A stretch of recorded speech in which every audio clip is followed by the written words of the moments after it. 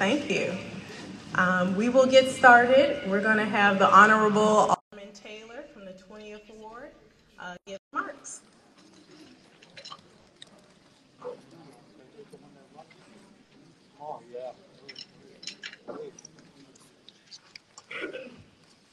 So good evening, everybody.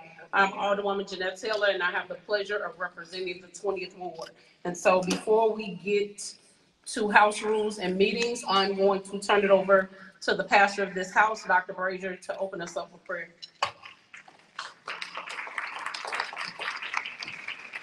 Thank you, Alderwoman. Good evening, everyone. To all the saints, praise the Lord.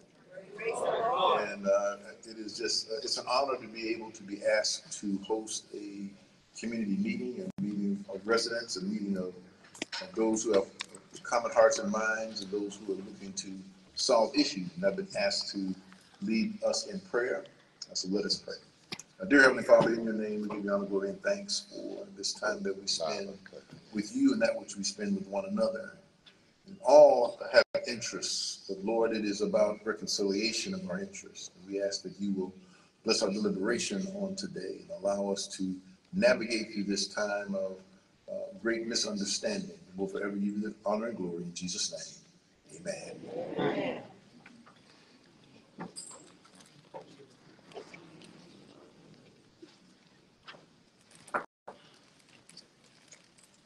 Thank you, Dr. Brazier. And so there have been some things that have happened in the community that we just need to be able to talk about. We all need to be able to be informed, as I am now, and I want to be able to have a conversation with the community. And so I want to set this meeting up with some community rules, because I want us to do this in respect to each other. The community has been disrespected, but it is a time for us to try to fix what has happened and know that we all have to work together. It's never too late. No, it's too late, trust me. It's never too late. No, it's the last. And that's okay.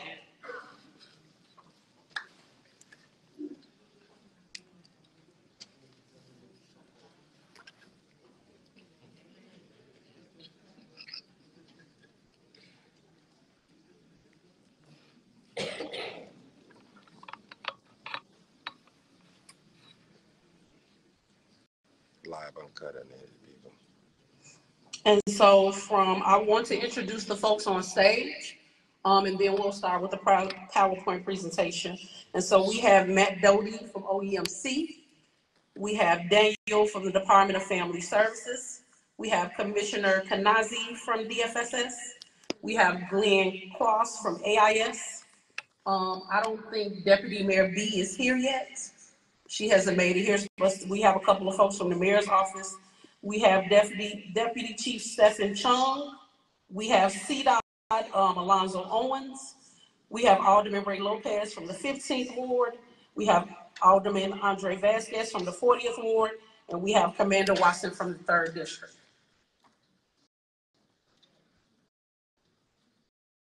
Yeah, what's the next one? And so as you see, this is how the agenda will go. We've had the prayer, I've done the welcome. We're going to talk about community agreements, and then you all can see the agenda. The agenda is an overview. We'll give updates from last week's event, what happens moving forward, community participation, community investment, additional resources, and next steps. Next slide. Be present. Engage and address the issue, not the person.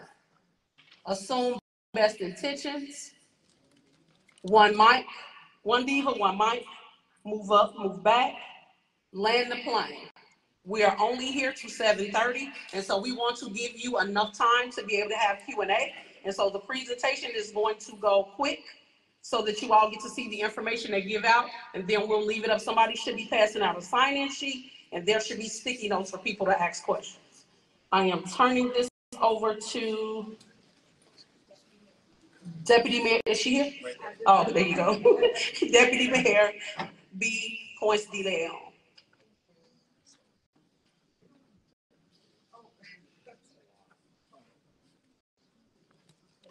Thank you. Sorry for the late walk-in. Good afternoon, everyone. I am Bea Ponce de Leon. I'm the Deputy Mayor for Immigrant, Migrant, and Refugee Rights in Chicago. This is the first time that our city has had this position, and it's really an honor and a privilege to serve in this role. I just want to briefly share how the mayor and the mayor's team has been thinking about this mission and what is guiding the work, and also to give you a quick overview of kind of where we are with the situation, not just here in this community, but across the city. And as you see on the slides, currently we have 5,479 total residents in city shelters across the city. In addition to that, we have just under 1,000 people, 954 people in our police stations. And then here at the Wadsworth shelter, we have 583 residents. The mayor has talked about this effort as being a humanitarian crisis because we have a sudden, rapid number of people migrating here to the U.S. and then from the Texas border being sent on buses to Chicago. It's a number of folks that we really don't control. The folks are coming up here, they're looking for a place to settle, they're looking for a place where they can seek asylum. Chicago, as a welcoming city, has welcomed them, but it is a lot of work. It's a hard effort, and it's all hands on deck. And you've seen that because across the city, we are opening shelters, we're receiving people in police stations, we're partnering with the state, with the county. Lots of organizations have stepped up, including faith and other community-based organizations. And the work is ongoing. We, in July, had about one bus a day come in, and each bus has an average of 50 people. And so that means every day we're getting about 50 folks that we have to find a place for. If you could go to the next slide. I just wanted to share this map, which shows that the shelters are really dispersed across the city. You see right now the green dots on the map show where all the shelters are. And then the next slide, we have a list of the actual shelters and the capacity that each one has. Two of them are above 1,000 families. One is singles, one is families, and that's because they're just larger settings. The combination of folks from the mayor's office and from our city departments have gone and looked at over 200 locations, and we really are looking for locations where we can host a large number of people. But we continue to look every day. We are reaching out to the archdiocese, we're working with other organizations, and just looking at ways that we can find new shelter so that we move people from the police stations into shelters, and have made a commitment to doing that across the city. Next slide. I'd like to actually ask DC Chun to go over this slide and tell us a little bit more about the incident that happened last week. Okay, good evening, everyone. Thanks for having us and hosting us in this beautiful church here. I just want to start off, so the incident happened on the 14th of July, on a Friday, in which essentially a resident returned home and saw that her driveway was blocked and asked the group that was present in the alley to please open up a path for her to get by. It got a little heated. Objects got thrown. Then there was a little back and forth, physical altercation, which ensued. What had happened was essentially the investigation revealed that 17 of the residents were involved. They were actually removed from the shelter. 13 to other sheltering systems, and then 4 were banned from the shelter system on the whole. Following that, we had a lot of resources deployed out to the Wadsworth area, and then actually it was an all-hands approach to like just cleaning up the area, trying to build relationships with the community, and then also with the migrant population, and tried to build back some of that lost rapport that everybody had prior. It ain't working, trust me. Because I happen to be the one that they got into it with. Okay? They told them nicely to move, and they jumped out of the car and got smart and everything, called us, said something wrong to the mother. The kids came down and did what they had to do and everything. And then they started throwing bricks and bottles. They even damaged my mother-in-law's car. Who's going to pay for the damage? So we'll work through, so I think there's a slide deck, and then we'll address that as well, following up. So why wasn't none of those arrested? I was arrested for stepping on the property. Why wasn't they arrested for committing assault? So We were let's go on. They all ran into the building, the resident and nothing. We were handcuffed. So now we're going to talk about what we're doing differently before we open up the public comment. So next slide, please. So we've increased the staff at Wadsworth to 29 people on site. One of the night supervisors has been replaced. We brought on a more experienced leader because we know that the issues that happen at night in terms of enforcing curfew is important. We've also added additional residential aid and 2 additional favorite security staff to support the internal supports of the shelter. Additionally, in terms of addressing the concerns, we've heard that we need a couple of things, right? So it's the increased leadership. And so we brought in team members from other shelters who have handled much larger shelters. We have one that's 1,200 and one that's 1,500 to make sure that this team can learn and grow from that. The second thing is making sure that across our shelter system, we have 14 shelters with more opening this week, that all of our shelters are consistent. As we said, those 17 individuals were banned from the Wadsworth shelter, and that's really important because violence is not condoned, period. We have a no tolerance policy for that. The other thing is making sure that we've done more overlap between the day shift and the night shift. So it was 7 a.m. to 7 p.m. and then the night and the day shift didn't connect. Now there's overlap for 30 minutes to an hour for those 2 teams to talk about what were the issues of the morning, so that when you have 2 teams that they're enforcing the same thing. And then making sure that we have coverage of the surrounding areas. Later, Glenn Cross will talk about not only how our staff are working the perimeter, but also the SkyTech security is doing the same. Next slide, please. Additionally, we're making sure that our residential aides and our shelter managers are having house meetings with the staff, and that includes the curfew. That is a deal breaker. If 2 people, I'm sorry.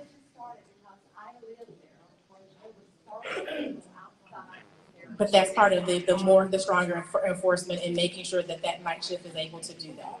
The second thing is, and we'll continue to do this across the entire shelter system that we have, as the deputy mayor said, we have 5,400 people that are in 14 shelters. Curfew, no drugs, that is still a zero tolerance for that. Last thing is that we're reminding teams to be good neighbors. Part of what we'll talk about later in the presentation is how we're working with community-based organizations to help people understand cultural norms and what may be acceptable in their home country is not acceptable here. Lastly, we are issuing an RFP that will bring in, so that we will not have contracted staff, but actually local CBOs to manage the shelter system. And so that RFP will be going out in the next several weeks. Next slide. We talked about the curfew. The park closes at 11. We'll continue to work with AIS as well as CPD to enforce those rules. And then the building and loitering. You've seen that the senior building, we've had meetings with the CHA. We have close relationships with them and have said that if people are trespassing, they can sign a notice and CPD will remove those individuals. We understand the importance of that. Next slide. Glenn. In terms of security on the exterior, we've added 2 additional security personnel through favorites and 1 additional officer from SkyTech to the premises. Now, what we're doing now is we're making sure that there's no one standing in a cul-de-sac. No one standing on either side of the street, on the east or west side of the street. We're moving them along. And so that's something that has been implemented. They out there right now. As today. I just left from over there myself. I did a tour. I helped escort many of them off the property. And they didn't go nowhere. And as they continue to come back, and I'm not going to say they won't put forth the effort to come back, but the security officer's responsibility is to make patrols every 30 minutes to make sure that they're moving. If they're not moving, we would then get police involved. And also the DFSS will also issue notices where they will have their privileges revoked after 2 stern warnings. So these are some of the measures we're taking place and we're doing now since the incident occurred. In terms of ticketing and towing cars without proper registration, that's something we're enforcing now. We had the privilege of having CDOT go out and put up signs, no parking signs, in that cul-de-sac area. And we are really enforcing the towing of cars, the ticketing of cars who are not authorized to park. In fact, there are no cars authorized to park in that cul-de-sac. That stands true with the unlicensed street vendors who are being ticketed as well. I had a conversation myself with one of the vendors and let them know very clearly, if you don't have the license, you cannot sell food items. And they understand that as well. So we will enforce these rules. Next slide, please. We will use a portion of the back parking lot. This is under discussion as to whether or not there will be any additional areas in the rear of the building that can be utilized for parking. More discussions on that is coming internally with the city. So those are two items that I'd like to just make sure we clearly understand as it relates to the campus maintenance and access. Next slide, please. Okay, so as you guys can see, this actually gives the schedule pertaining to how we are actually patrolling during those particular times. So we have midnights, our first watch is from 10 p.m. to 8 a.m. And as you guys can also see, day second watch is from 6 a.m. to 4 p.m. And then we have third watch, 2 p.m. to 12 p.m. In addition to that, our tag team overlaps with various hours. So in addition to what you see with our tag teams overlapping, headquarters have assigned us additional resources. So now we can have a fixed post with officers out there that can assist. With the measures that they put up pertaining to the towing, the no trespass, that helps us enforce those regulations. Before, it was pretty difficult for us. We were moving along, and if there's no signs for us to write tickets or toll, we did what we could, but now that those things are out there now, that helps us to enforce and maintain what's necessary to try to help with the community. In addition, though, guys, I'm going to start back the meetings with the community so that we can discuss and figure out what we can do collectively to try to make this a better situation than what we have had it. So I know we started it last year, this year, the beginning of the year. We had a few meetings with you guys, and then afterwards, I think that the very last meeting we had, we didn't have a lot of attendance. But right now, I think with everything that's upticked and what's going on right now, I think we need to get back with the meetings with the community, with the police, and then we can discuss and figure out ways in which we can collectively address that as well. Next slide.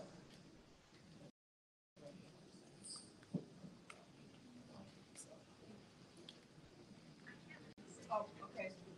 Thank you. 3 points we want to talk about in terms of how we are moving forward. So we know that we need better communication between the shelter staff and others. They will be working more closely with local police to resolve issues more quickly so that things don't escalate and that the response is more rapid. We also are bringing in several community-based organizations that are able to work with the shelter residents to help them better understand what life is like in the United States. Believe it or not, when you come from a totally different country, some of them don't even know really where they're located in relation to the city or to the rest of the state or the country. And there's a lot of change. So we want to bring organizations that will work with them to help them become better acclimated to being in the city, to learn what it looks like to be better neighbors in the community, and to help reinforce those policies and those rules that we're putting in place. But we know that you can't just put rules up, you also have to work with people to get them to understand and want to do that for themselves. We understand that the loud music, the different things that are going on around the neighborhood have made it very hard for the seniors across the street, for people who live down the block, and that it's been difficult to enjoy your neighborhood the way you were used to it. We are hoping that with these community groups coming in to work not just with the residents, but also to hopefully build some bridges and communication with those of you who live in the area, that we can move forward with welcoming people in a way that is what Chicago's about, and that we can also help these new residents to be better neighbors for all of you. Next one, please. The groups that are coming on site, the Illinois Coalition for Immigrant and Refugee Rights has two organizations, Iman and the Latino Resource Institute of Illinois. We also know that Alderwoman Taylor has brought in some trusted organizations, Sukasa, Back of the Yards, Neighborhood Council, and Precious Blood. There may be others out there. If you're interested in doing the work with these groups of engaging these folks that live at the shelter, there might be opportunities there to partner on that and help build a bridge with community residents. Thank you so much. And I just would like to open it up, Sarah, for our question period. Yeah. They're gonna help with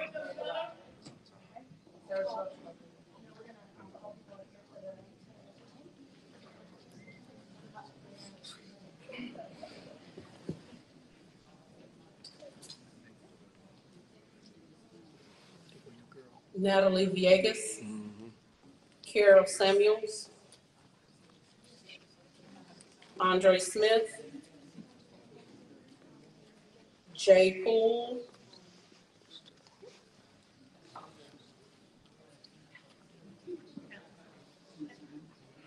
and Ms. Natasha Stingley.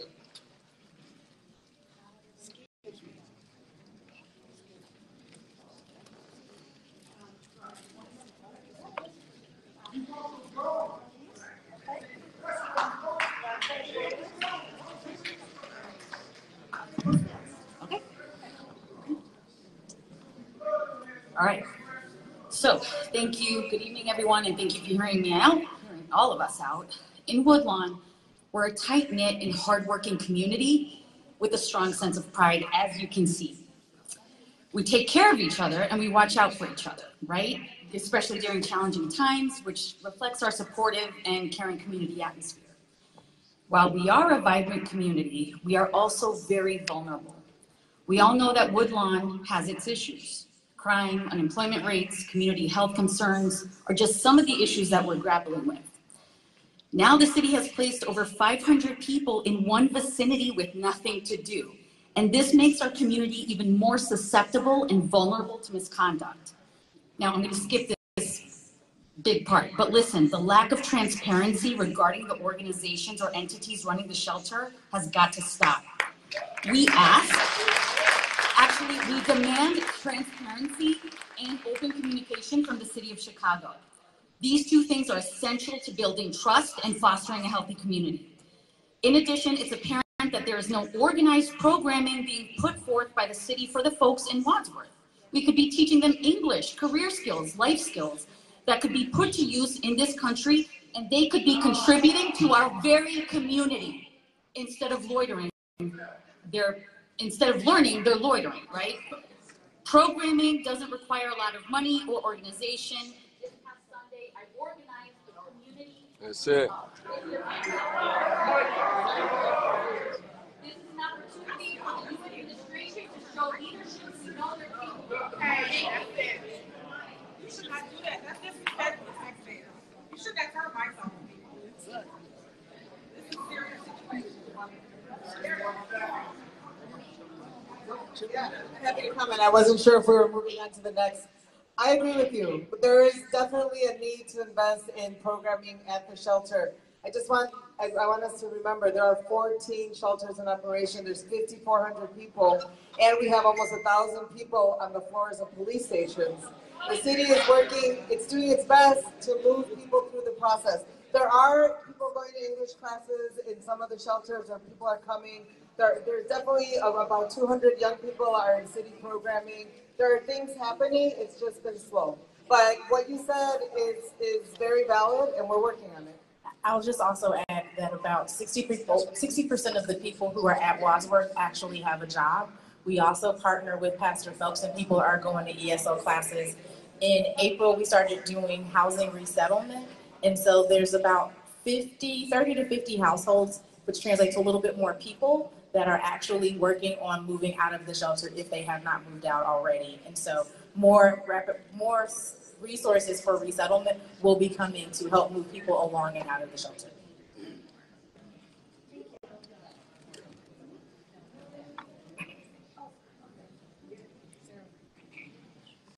Good evening, and thank you for having this meeting so we can, I'm not here to complain, okay? I am here to get a solution to the problem.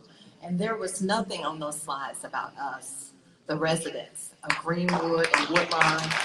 Every slide you put up there addressed the asylum seekers. What about us? Okay, you didn't say anything. And all of these rules and the things that you're doing, when did you start? Because the weekend at 2 o'clock in the morning, there was 30 young men standing in the middle of the street. They're choosing not to go into the shelter. They're staying in their cars. They are wandering up and down the streets, in and out of their cars, okay? So what you need to do is that you need to police people better, us and them, because before there's a major issue, because there's already been one. Okay, now, it's too many people there. 600 people? The building itself cannot sustain that many people. The sewer is backing up in the back parking lot. Okay, we have called you guys about it. And that fence you put up, you didn't put up a fence. You put some mesh up on a fence that's already fallen down. I want to know what you're going to do for us, because I haven't seen it, okay? I have not seen it. I have emails and called. And Alderman Taylor, I call you, I text you, I email you, I reach out to you on social media. You're not responding, not one. And everyone in my house voted for you. We have upstairs and down, and you're not servicing us, okay? And my other thing is security. How do you expect 29 security people to police 500, 600? That's right.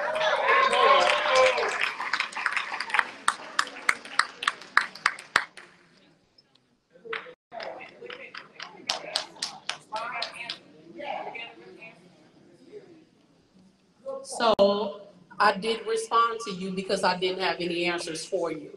And when people text, hold on. So this is, so let me say this. Everybody thinks that I knew about this, and I had no clue about it. So, and that absolutely is a problem. So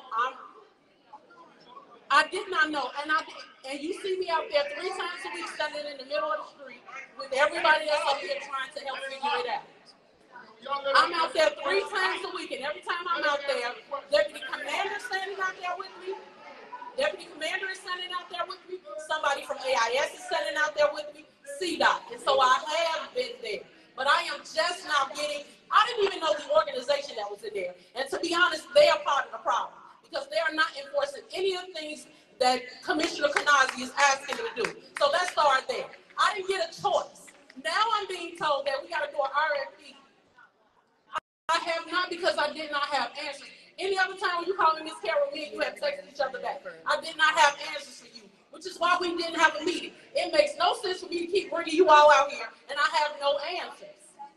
It absolutely is unacceptable. It's also unacceptable for me to get on the phone and lie to you as well. And I'm not doing that for you and anybody else. What's fair and what's right, and I've said the mayor, he owes you all an apology. This was not something any of us asked for. And I remember saying clearly to everybody that I did not want this in this part of the war, because I knew this was going to happen. I've been saying that from the beginning, but of course, you got folks who are saying different.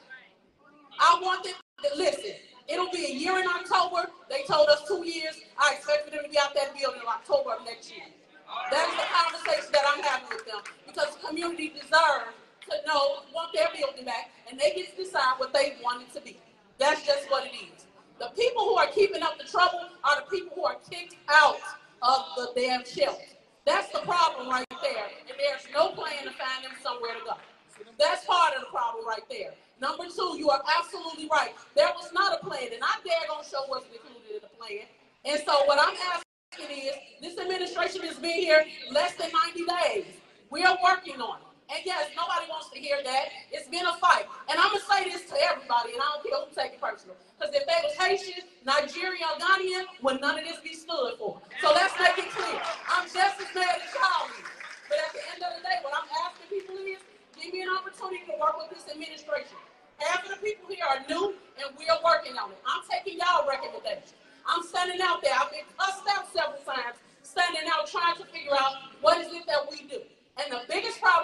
they kick people out, there is nowhere for them to go, so they are standing outside, which is a problem.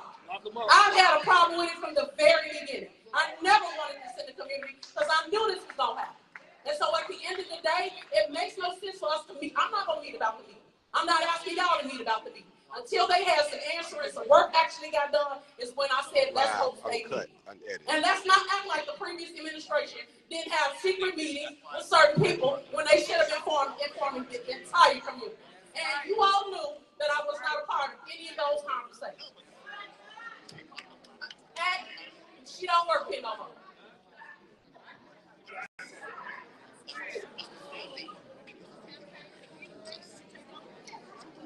My name is Andre Smith. And Alderman, you know, it's amazing that you gave a better speech when I was at City Hall fighting for y'all not to release the 51 million because you already released 112 million. Alderman Lopez, thank you so much for voting no. And I see that you're here in the 20th Ward representing when you don't have to be. But Alderman Jeanette Taylor, she gave a good speech, she cried, and then she voted yes to release the 51 million. Now here's the problem. This is my 2 minutes, man. This is my 2 minutes. So, I was arrested for stepping on Wadsworth property, me and my friend Tyrone Muhammad. So we as the community demand that them 12, 15, 17 migrants, immigrants that assaulted that family be arrested. You know their name? You know their name? Because you know them.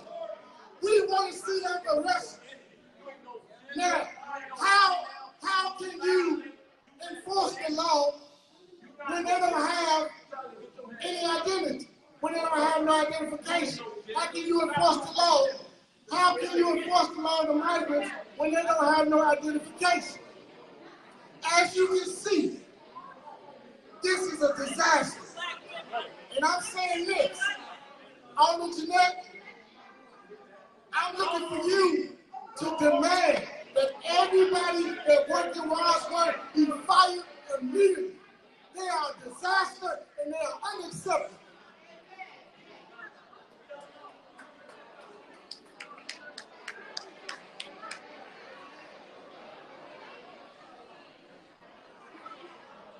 Come in.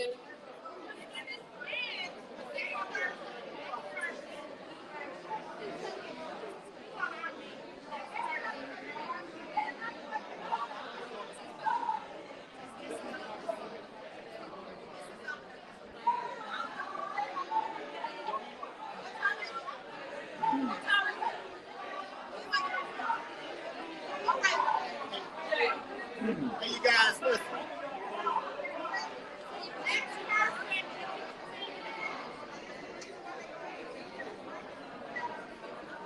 Hey, listen, hold up, listen. What we doing right now is derailing the process. People want to be heard. So let them be heard. All this stuff back there, let's chill.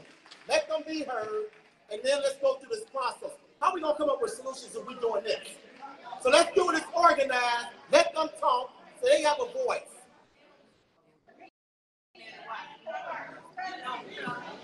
I wouldn't walk up on nobody.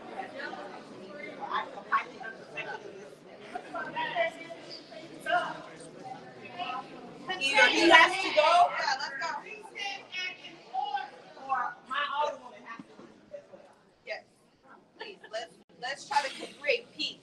This is a time where there is too much going on right now in this world for us to continue to keep doing this. This is an issue all across. It's a civil rights issue. This is something that has been going on in the 50s. This is something No, that's this going is on about now. reparations. No. Y'all got everybody except black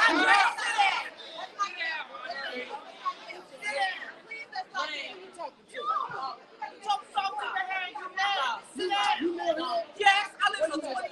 Don't worry about it. I didn't vote for you or the last time. What you mean?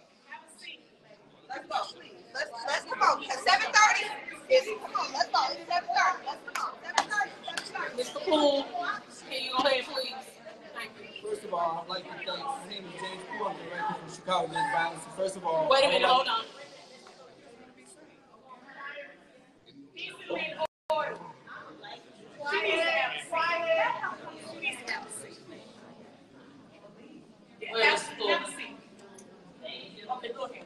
All right, everyone. My name is James Poole. I'm Director for Chicago Against Violence. First of all, I would like to thank Alderman Taylor and Commander Watson for some of the things they have done within the last week on cleaning up the area. I know it is a hard thing to address right now, but first of all, what are we going to do about the additional parking for the seniors in the building? Some of them are actually, pretty much a lot of them out there are scared to walk. They used to walk around the neighborhood, they can't walk now. I heard from some of the neighbors where they have been approached, cussed out, but let me say this. They got one more time to deal with it, because otherwise, next time they deal with it, they're going to deal with it from the streets. We're going to take over. Nobody's going to be able to stop us from what we're going to do to them. And that's all I got to say.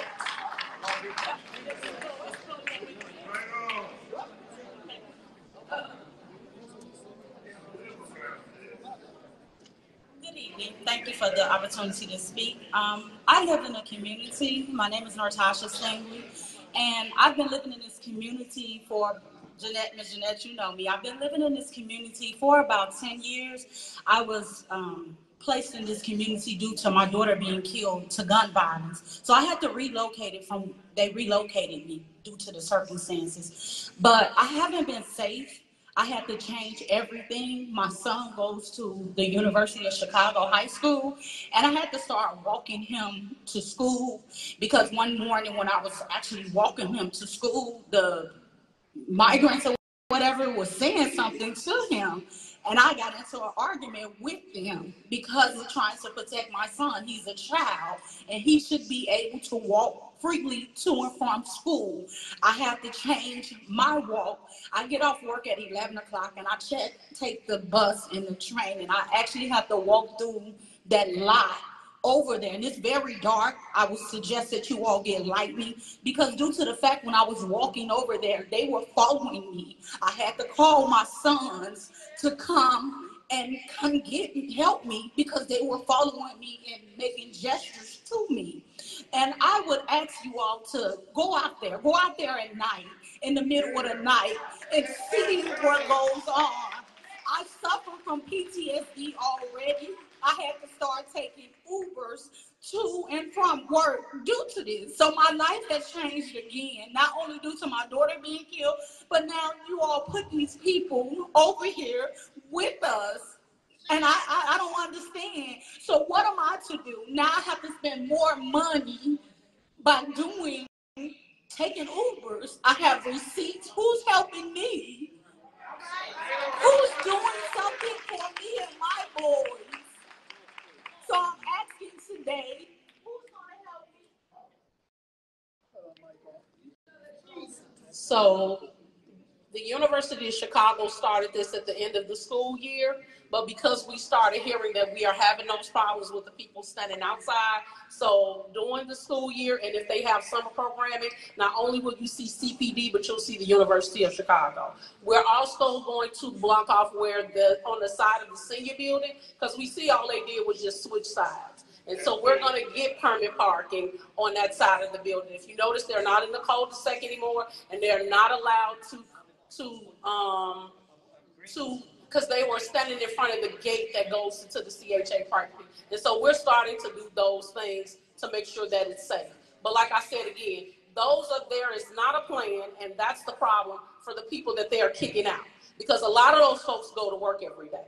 I am sorry you ain't experiencing this, and we are starting to do something about a lot of these issues. So you can give me a call. You got my number. But Sure. I just want to say, I don't see some of the things you all been saying up here. I don't see this. So to your point, we've only started within the last week, 2 weeks. Okay, because they're out there. I know. I walked through that way when I was before I had Uber. They're I know y'all, listen, nobody's saying anybody is here lying. I know y'all not lying because I'm out there 3 days a week. I go at different times. I even took my mentor out there, and literally I'm calling the commander and the superintendent at night to say why they allowed to stand out there. They needs to be, oh, absolutely. They doing a whole bunch of stuff they ain't got no business doing.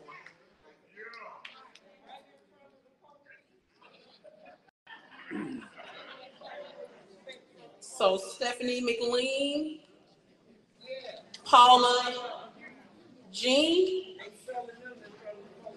Latrice Jones, and Miss Newsom.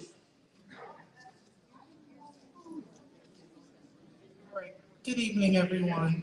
So, as you can hear, the community continues to feel inundated with trash, loitering, drugs, parking, noise, and most recently, these aggressive, violent acts. We want to know specifically, Commander, the resources that are allocated for CPD to respond timely to protect the residents. The violent act took a 10-1 officer distress call to get an adequate response. Someone could have been hurt. What can we do to make sure that doesn't happen? 2, the city of Chicago is taking on this burden when we have the vast resources of the state. Rather than dump 600 some immigrants in Wadsworth, why aren't we looking at other collar counties, other municipalities, so that we are distributing this across equitably? Okay? I'll let you respond. So, I'm gonna take the first one. So in response, okay. So in response to what you just stated, it's absolutely true. What we're going to start doing and what we are enforcing right now, we have cameras up. So I'm going to be proactive with my officers. We have additional resources that headquarters has given us as well. So what we're going to start doing now that we have the trespass and we have all that information out there, we're going to start enforcing that. We have to be proactive. So we need to get ahead of it and stay consistent with that. So that's one. 2, what I'm going to do in addition, I'm sure you're familiar with the Together We Will program. Moving forward with that, we're going to start adding the slides as to what we're doing with Wadsworth.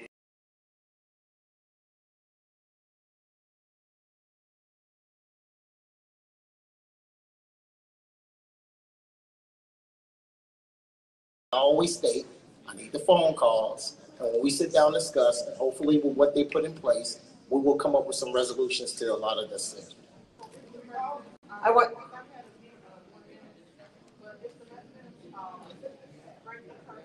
Can they turn the mic on so we can hear what she has to say? It's only courtesy. She can't hear. Turn the mic on.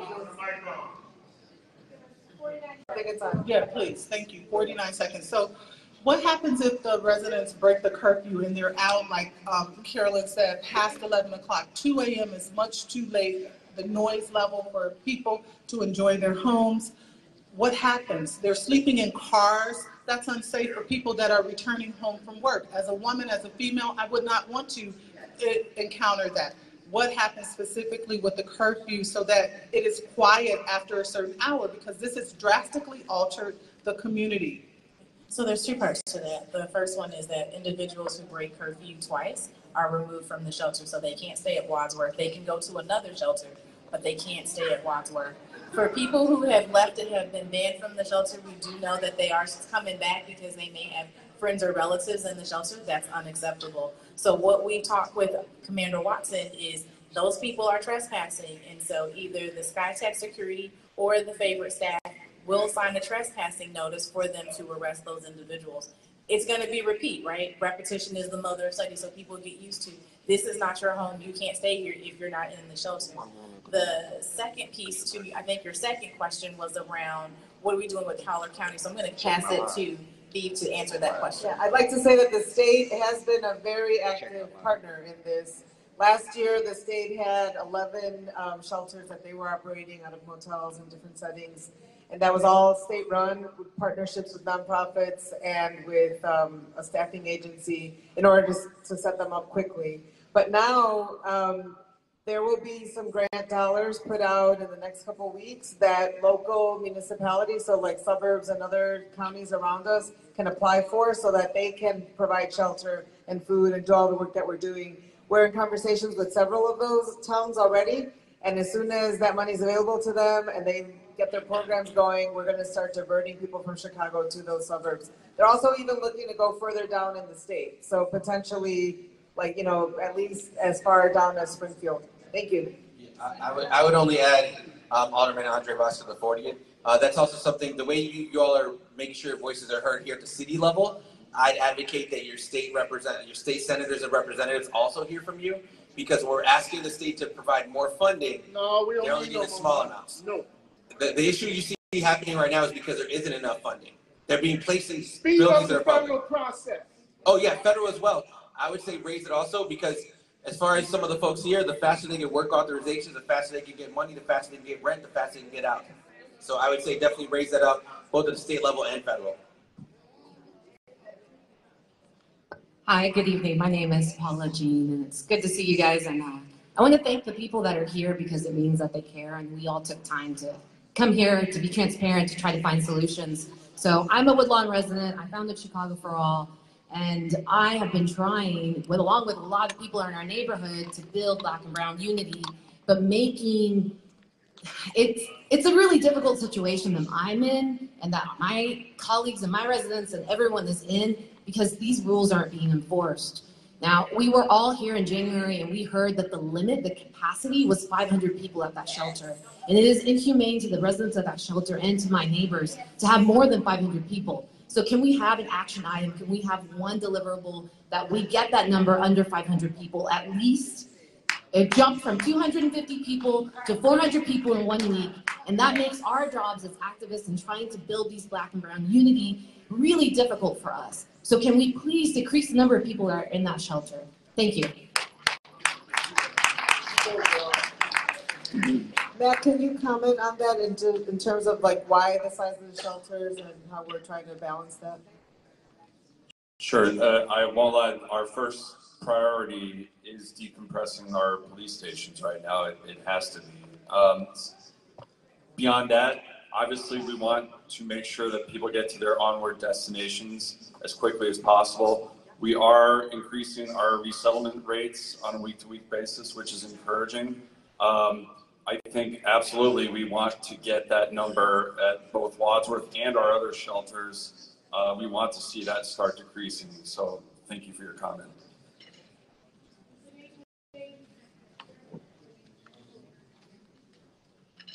Good evening.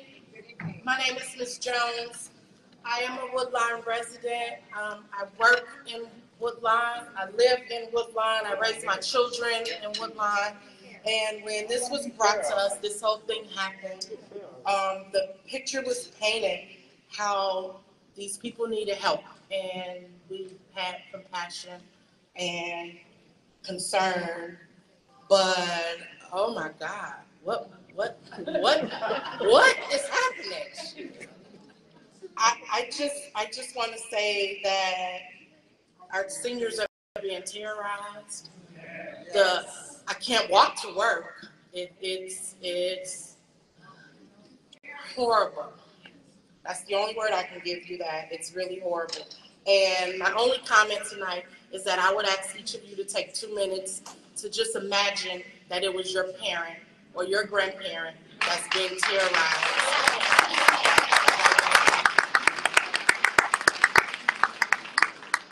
Lastly, I know these new things have been in place for a moment, as they say, but last night there was about 35 men outside partying or whatever they're doing, and it is horrible. I just ask that you guys drive by at night and just see. I know my alderwoman is always out. I'm not saying her. I mean, I want all of you. Just take a moment and just see for yourself and imagine that that was your grandparent or your parent dealing with this. Thank you.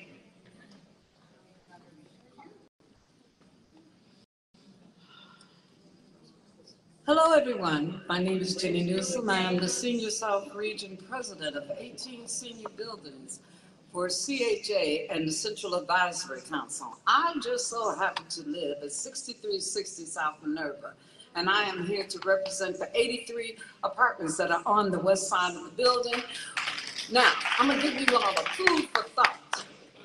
It's better to walk alone than with a crowd going in the wrong direction.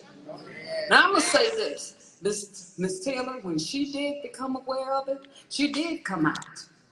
I was out there with her at 7:30 in the evening.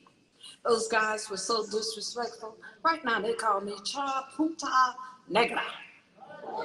Every time when I leave out of our parking lot, I'm gonna say this. They drink, they deal drugs, there's prostitution, there's some sick, the seniors are afraid. Some of you guys may have seen the picture of where one of our seniors was beaten up very badly.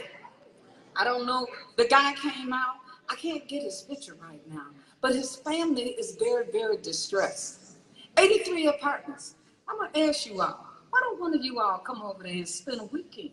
Because I'm gonna say this past Saturday, yes, they stayed quiet. Of course, Jeanette cleaned up things. When she cleaned off that lot, let me tell you about the drugs. Everybody over there has a car. They first came here with 2 bags of clothing, and now everybody got a car. Now, they sleep in the car. They block us there on University. When I was on my way over here, they were out there kicking a soccer ball in front of the CVS camera. So guess what? This is what I have to deal with. Friday, they had 3 boulders in front of our driveway. And then less than 100 feet away, they also had 3 other boulders near the corner of 64th Street and University. This goes on all the time. And like I tell anyone, I'm not prejudiced against these people. Because see, I have Hispanic people in my own family. The thing of it is, they disrespect us, they rob us, they harass us. Miss Taylor was out there and she saw it with me. All right? She's doing the best she can with nothing. Yes. But the one thing that I'm sick of is people that are sitting there on that panel that was here that told us Woodlawn residents, there's nothing that you can do about it. We're going to put 125 men over there and 125 women, and the plan is in effect, and that is it. Didn't you, Miss Kanazi?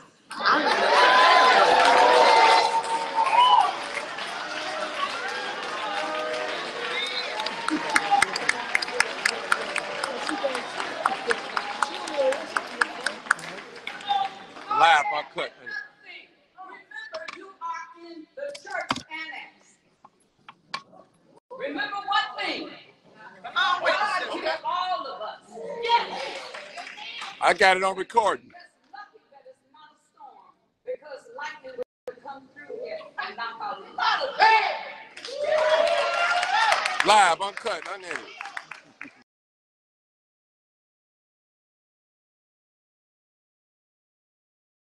Luis Cardona, Mary Henderson, Rashid Buckingham,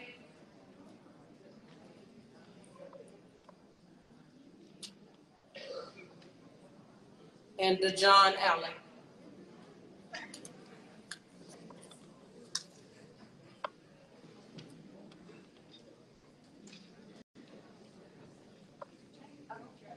Hi. Thank you. I'm glad everyone's here. It was one of my first in-person meetings. I attended mainly on all the Zoom calls, and this is way more impactful than I had anticipated.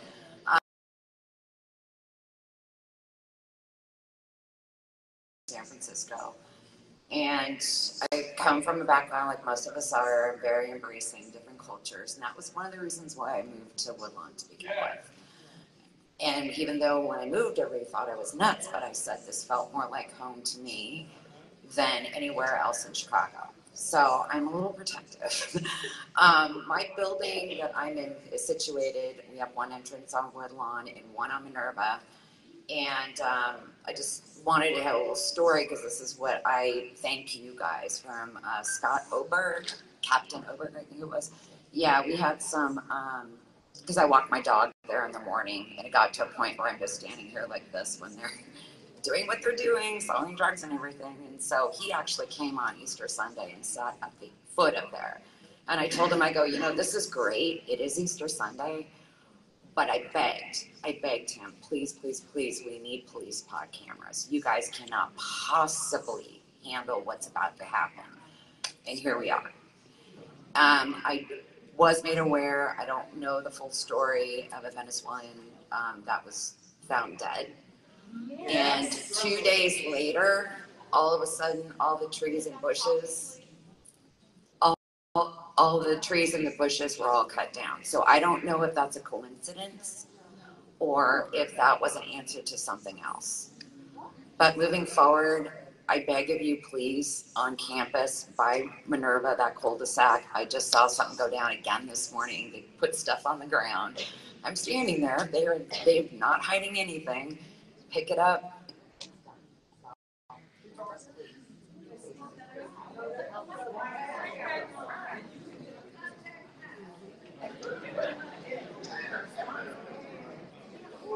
Live and cut in there. Cameras was the question?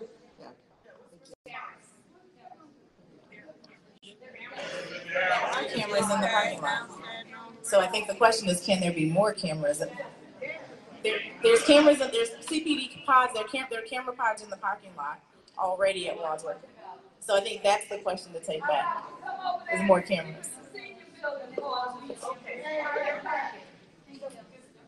Who's going to answer the question? No cameras this hour.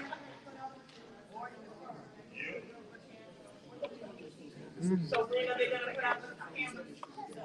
Well, we can just bring back the request for the cameras and find out exactly where she's suggesting that we put them. Minerva, the cul-de-sac, right at that park bench, or why don't you take the bench out, put one there. So we'll document that. I don't know who has to make the final decision to install the cameras, but we'll bring that back. Thank you.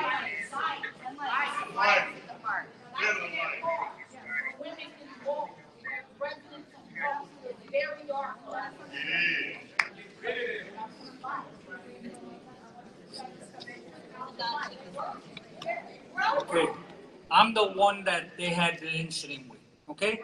Now, yesterday they parked again back there, and they're lucky that I wasn't there, because I was going to handle it the same way we did it last time, okay? And this time it's going to go worse. Guarantee you, because this is all the employees ain't running the school. They're running the whole school. They're running it. They tell them what to do and everything. Today I went to try to talk to somebody in management about it. What they tell me? Security told me, no, they don't want to talk to you. So how are they supposed to work with the community? They don't want to deal with none of us, because we're right about it, you know? And they're dealing and everything. 2 months ago, I'm coming home with my wife from a function. They got the street blocked off, partying. I beep. They look at me all crazy. Okay. So and then I beeped again. They all jumped out of the car. So I had to do what I had to do. I jumped out with my gun and I said, which one of you are ready to die? Which one of you are ready to die? Because I'm willing to go to jail. I have my wife in the car and my daughter. It ain't going to go down that way. You know what I'm saying? I'm going to protect what I'm going to protect. And they're getting out of hand. They're trying to run everything. And that, you know, I'm tired of it. I'm tired of it. I'm tired of everything they're doing. Okay? And you say you're working with the resident? No, that's bullshit. I ain't work. God forgive me. God forgive me. God forgive me, Lord. Like I say, it ain't working. Whatever y'all doing, it ain't working. Y'all got to get more hand-on with the residents because it ain't going on. And it's going to get worse before it gets better. I will say that that was extremely informative. If you have a minute afterwards, we would love to meet with you. And then you have everybody that's here as representatives throughout the city. So if you didn't have any luck with the shelter itself. If you want to tell me not to arrest me for what I said, let me know now. Well, and I think part of that is being able to identify the offenders. So I think that, so as soon as anybody can identify the offenders, I don't think there's an issue with making the arrest. But yeah, please stop back up afterwards. We have all the city staff up there. So to backplay that, this is what we're going to do. I'm going to connect you with my tackle lieutenant is back there. So is I'm going to connect you with my DCOs as well. Call them directly. Let me know when this stuff is going on. Well, you call, wait a minute, hold on. Let me finish. Let me talk about it. You call 911, right? You call 911? Okay, so what I'll do is, my tackle lieutenant's back there. Afterwards, I will sit back and talk with you.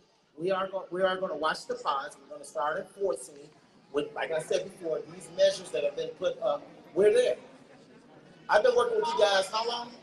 I'm with you guys, right? So you know I'm going to make sure that I'm a man of my word. I stand to it, right? Okay, so I got it. We're going to talk in the back.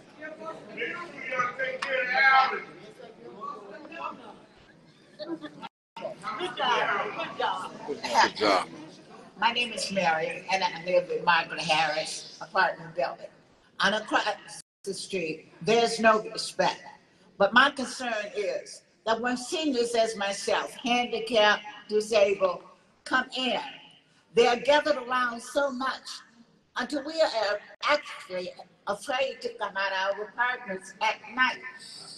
Some of us ride CTA, some of us take space, but we need some type of security there to guarantee our safety. And at the same time, a lot of us are here tonight, not with action, but with lip service. I say to you, you need to write, you need to make phone calls, you need to sign petitions, call your congressman, call your Democratic representative. If you have to necessarily, at the mayor's office, call them, let them know what's going on.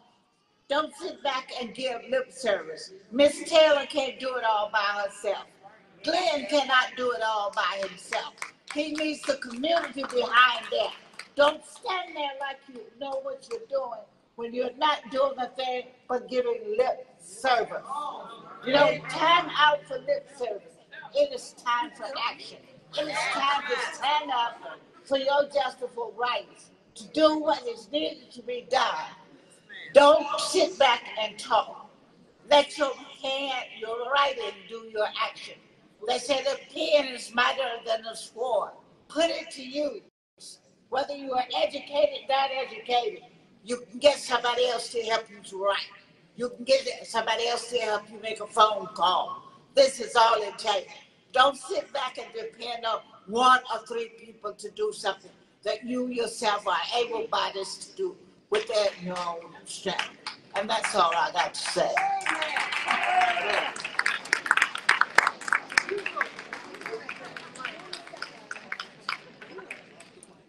I second that emotion, for sure.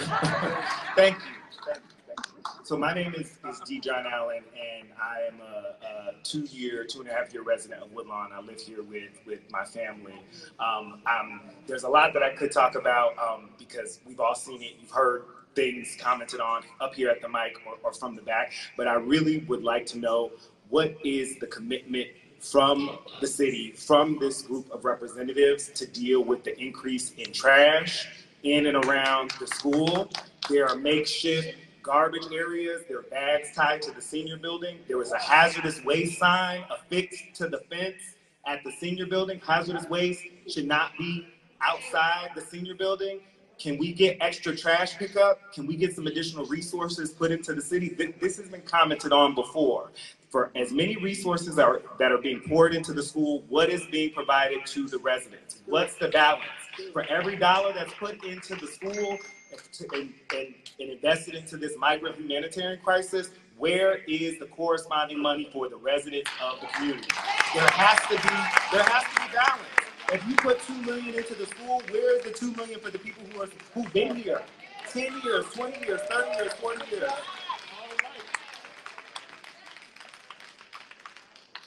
Commissioner, Alderwoman, Deputy Mayor, Commander, Mr. Glenn. Yes, very good point. We appreciate your comments. I would say that we have increased trash removal. Perhaps we need to take another look and see if we need to increase it even more so. So I would take your concerns back to my constituents, including my colleagues, CDOT as well, and we'll put together a plan to have more trash removal from the areas. I look forward to hearing the update. Anybody else from the panel?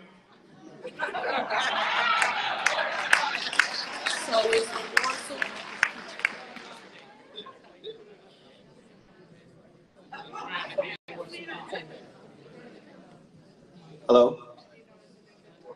Good evening. I'm Alderman Raymond Lopez, and I actually have the Gage Park shelter in my ward.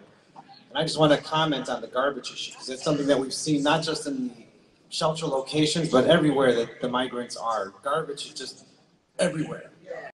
One of the things that we added is... You brought them to this community to bring their trash here? I didn't bring them to this community. You voted against it.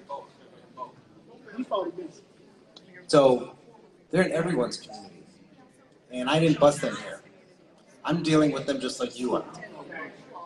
So, as I was saying, what we proposed to the city last week was that these operators that are operating the shelters have to also be responsible for the garbage as well as the donations that are coming and being tossed to the side and dropped in piles everywhere, because it's unsustainable for us to rely on streets and sanitation, which oftentimes has to treat these almost like they're fly dumps because the garbage is so bad.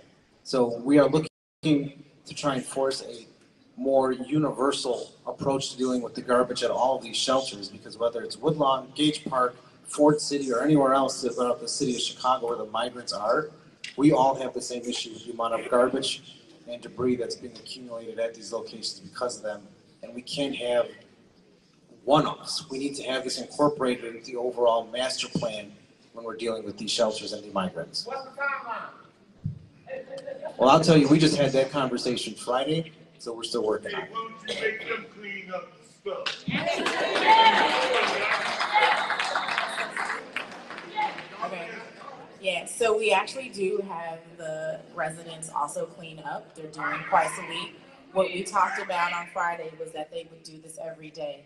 So at one of our shelters, the Social Club, which is on Plymouth and Van Buren, they go out twice a day. The shelter staff go out with the residents so that they take community pride in where they live.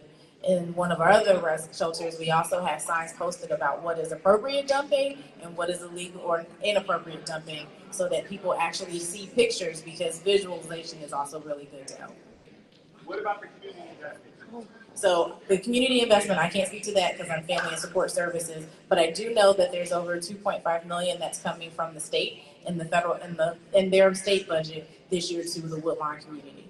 And I don't know if you have any additional information about those state investments. Not the details, but I do know that Mayor Johnson says very often we need to invest in those communities that have been disinvested in for a long time, intentionally and without anything. And there are plans in the works to do that in a very proactive and specific, deliberate way.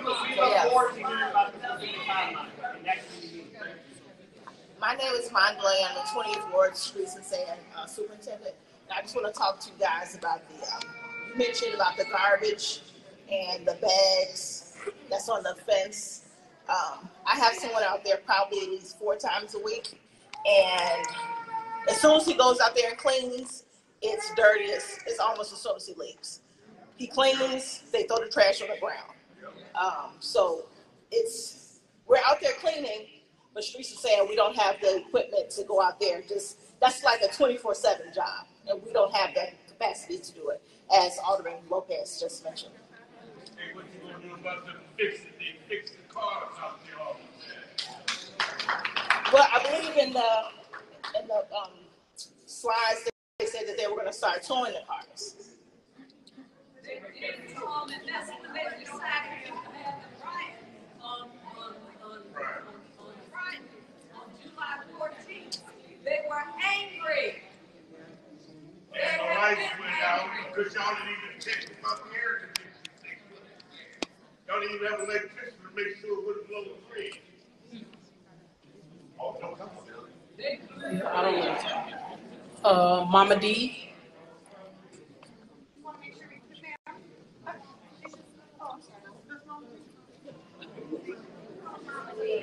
Jay Hopkins.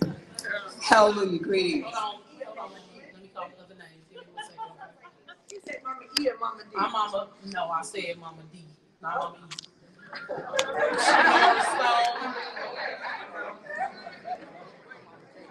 Trina Humphreys.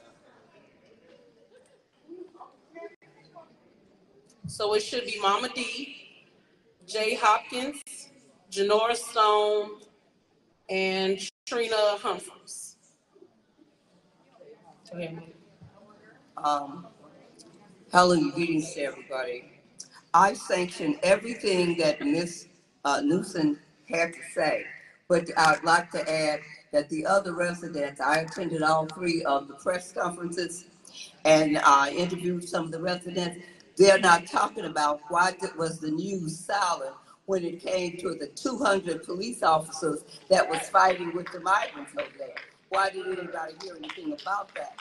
And it's not only that Mildred Harris Senior Building is named after Mildred Harris that sits on the Chicago CHA board. And it's not just a building, it's a school next to it and a vacant lot. And all of them are being terrorized. Now, we talk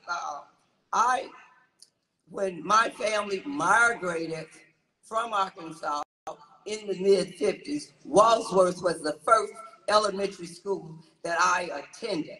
And the first time I saw it, I said, wait a minute, this is an isolated street. What is this school across the way from a senior citizen building? Why are they putting those senior citizens at risk? Why are they even here in the first place? The location. Now, the HUD manages CHA, and that is a federal concern.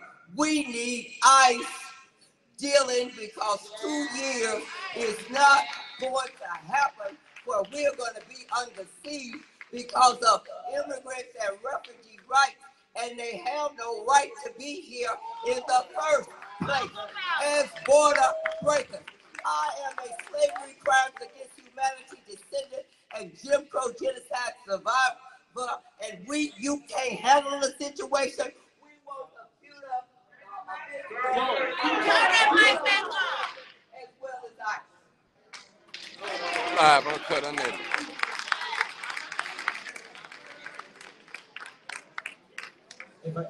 I just want to say one thing in response to Mama D, who one of my residents love her to death. The reason why you have to put pressure on the federal government is because all these migrants who have asylum cases pending were given a 6-year court date, which means their asylum case will not be heard until 2029.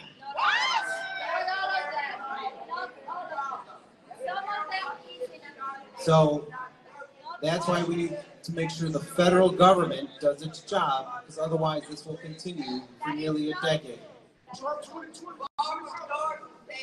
That they would hurt black people because they be competing for low-skilled jobs, and they are doing that.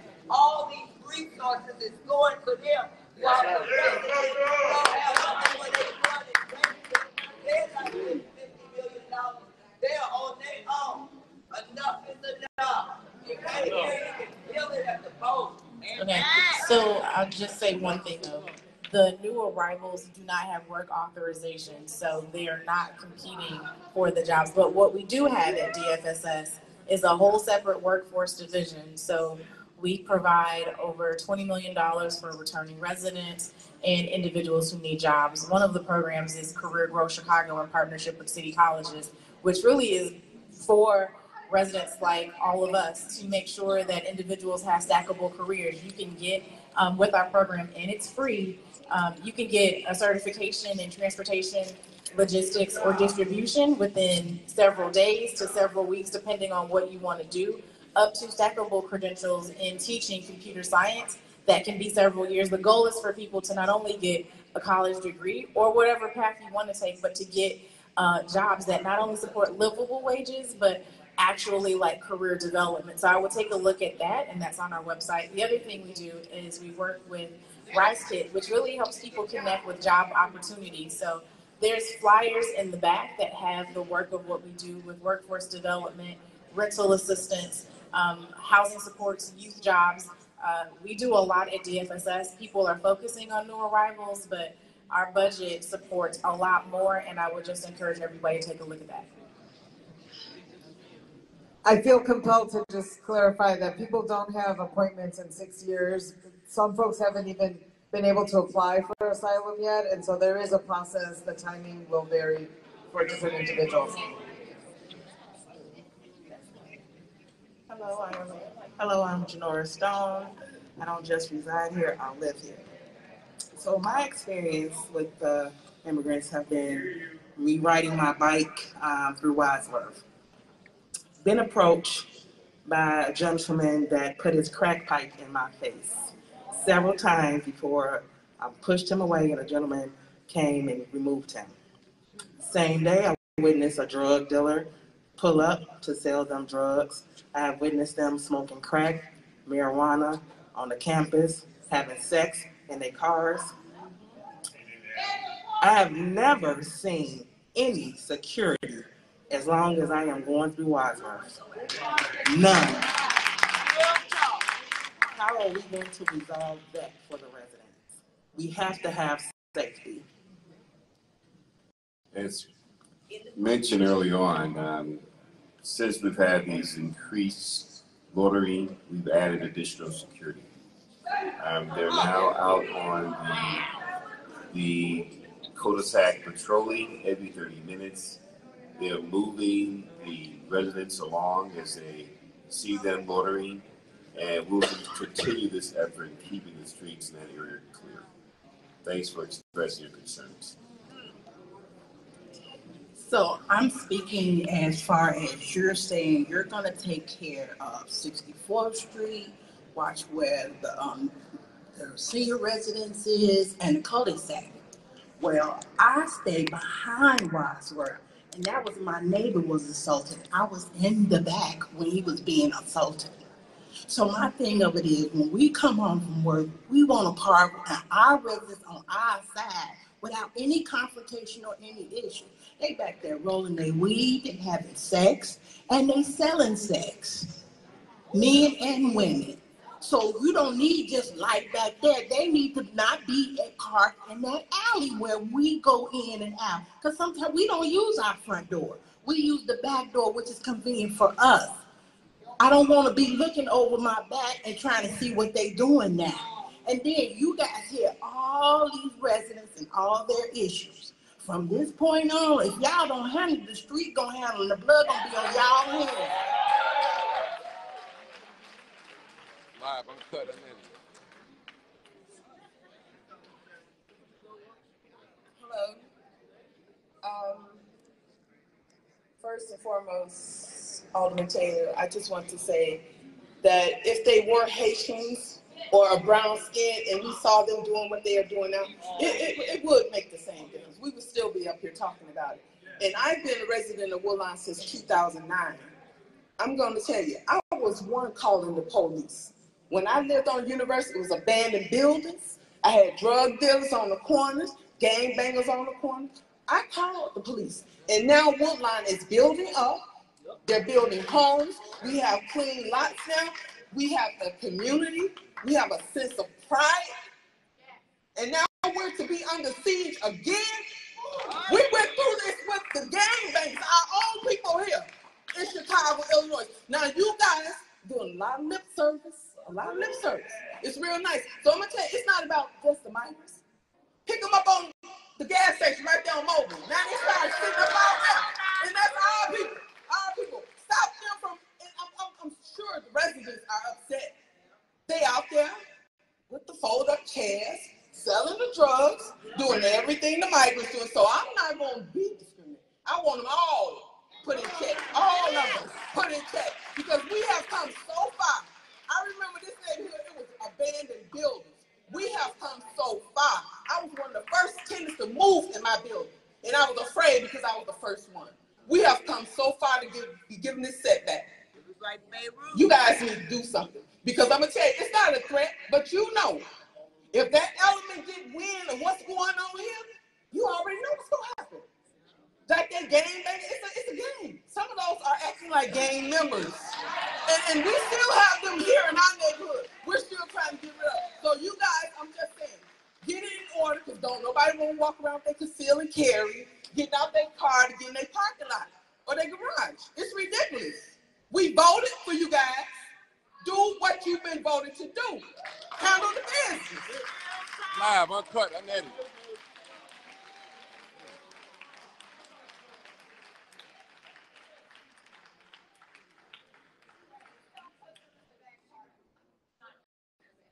Thank you.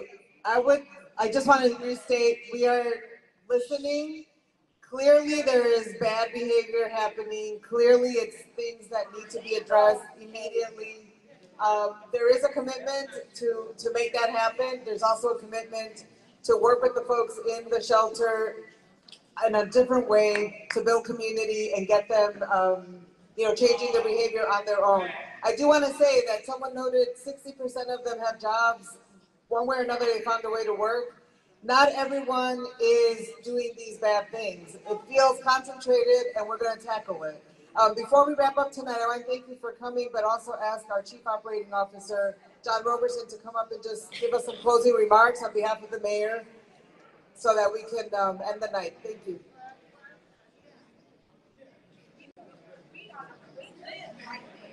Good evening. Good evening. Thank you. We are in the house, right? So I want to make sure that everyone hears me. First of all, I want to thank Alderman Taylor. I want to thank Alderman Lopez. I want to thank Commissioner Kanazi, Amanda, and everyone who's here. The mayor asked me to be here tonight to make sure that everyone understands that we are committed to getting it right. What I heard tonight, what I saw tonight was my mother. What I saw tonight was my grandmother. What I saw tonight was my daughter. That if faced with the same circumstances, would be as emotional, would be focused on trying to demand that something be done. What we have done up to this point is necessary, but it is not sufficient. True. But the mayor is committed to getting it right. Now, I think this is 10 weeks for us, Alderman, that we've been here. But I know for you, it's been more than 10 weeks. It goes all the way back to August. So what I want to say to you this evening, I heard the complaints about the lighting, I heard the complaints about the garbage, and all the other things that we're talking about. Crime, parking. And so as the Chief Operating Officer,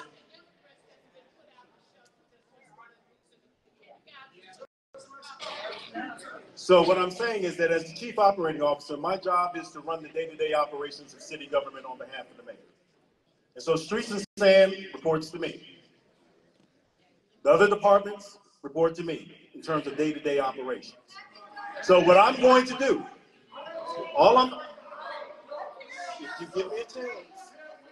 if you give me a chance,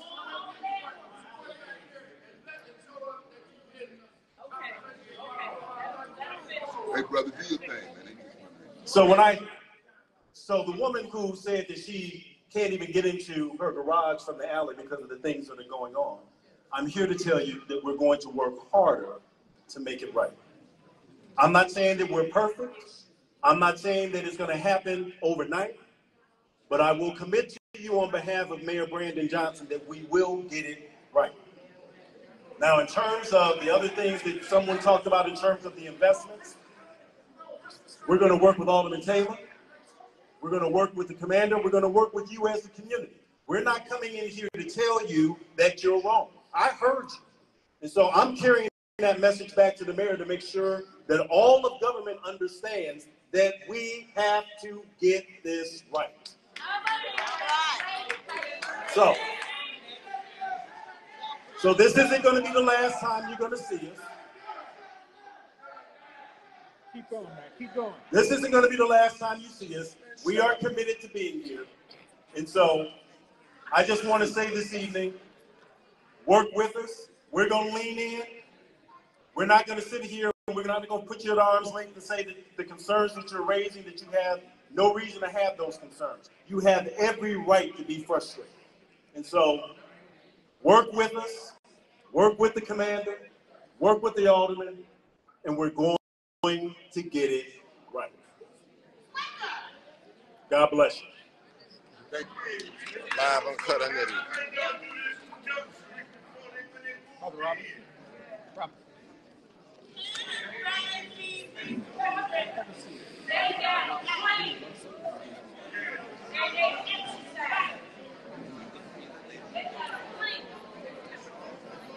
Live uncut unedited.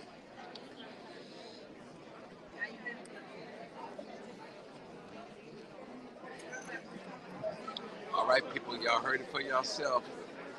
We were live. It's documented. It's recorded. We can't take it back. We can't lie. It is what it is. You heard it from yourself, from the residents of Woodlawn. I am a long-time person that lived in Woodlawn for many years. I was born in Woodlawn. I was born in Woodlawn Hospital. I lived on 65th Cottage Road for over 21 years straight. So I'm very concerned about that. I started crime chasing in Woodlawn. I started in Woodlawn, people, so I'm concerned about Woodlawn. So it's on the record. As my partner, Vera Giles Norris, say, documentation beats conversation, and it's all written down. It's all recorded. We're in the house of the Lord. You heard them. So let's see what happens. Peace out. This is live, uncut, unedited. Make sure you share the video. Peace out.